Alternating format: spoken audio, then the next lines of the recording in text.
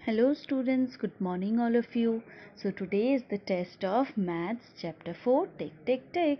Here is the worksheet based on the following competencies: understanding of basic concepts, knowledge, ability to compute and problem solving ability.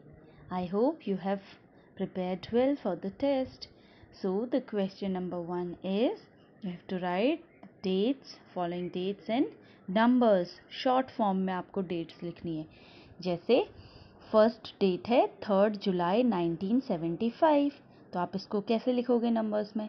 Third को 3, then dot, जुलाई कौन से number का month है? 7, तो 7 dot, और year को short में कैसे लिखते हैं? लास्ट की 2 डिजिट्स लिखते हैं, 75, 3.7.75. इसी तरह से बाकी भी कीजिए. और जो FGHIJ है ना, इन सबको आपको इस ईयर में लिखना है. इंडिपेंडेंस डे 15 अगस्त 2020, ईयर होगा 2020. ठीक है. Second question, right the following in AM और PM. नीचे कुछ टाइम दिया हुआ है, उसके साथ AM लगेगा कि PM, ये आपको लिखना है. जैसे 12 नून, दिन के 12 बजे. दिन के 12 बजे से तो PM स्टार्ट हो जाता है, तो आप कैसे लिखोगे? 12P.M. 12 मिडनाइट, रात के 12 बजे. रात के 12 बजे से क्या स्टार्ट हो जाता है? AM. 4:45 इन द इवनिंग, तो शाम के 4:45. तो ये तो दिन के 12 बजे के बाद आपको पता है ना क्या लगाना है. Third question, calculate the number of days. नीचे कुछ डेट लिखी हैं, उनके बीच में आपको बताना है कितने डेज होंगे. ठीक है. जैसे सितंबर 12 एंड सितंबर 23 के बीच में, बिटवीन, तो आप सितंबर 12 को नहीं काउंट करोगे, सितंबर 23 को भी नहीं काउंट करोगे.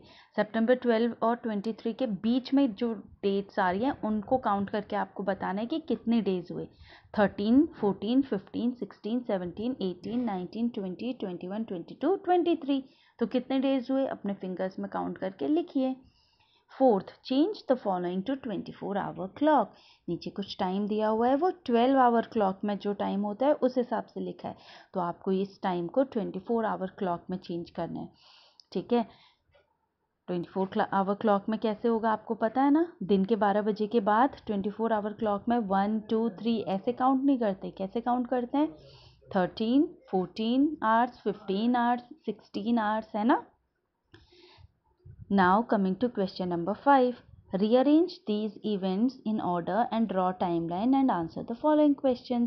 नीचे कुछ events लिखे हैं, जैसे कि कब पैदा हुए, born, stood up, खड़े हुए, walked, चलना सीखा, first tooth, पहला दांत आया, crawled, रेंग कर चलना, 11, then set up, बैठा.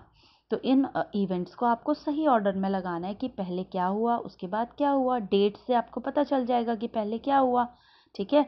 और उसके बाद एक टाइमलाइन ड्रॉ करके उसमें इन इवेंट्स को लिखना है, और नीचे जो क्वेश्चंस दिए हैं उनके आंसर लिखने हैं. कि हाउ ओल्ड वाज सीमा. सीमा कितने साल की थी जब उसने ए, शी वॉक्ड, उसने चलना सीखा. बी, शी सेट अप, उसने वो बैठी. है ना. समझ में आया. तो ये पूरी वर्कशीट है. So do it in your notebook.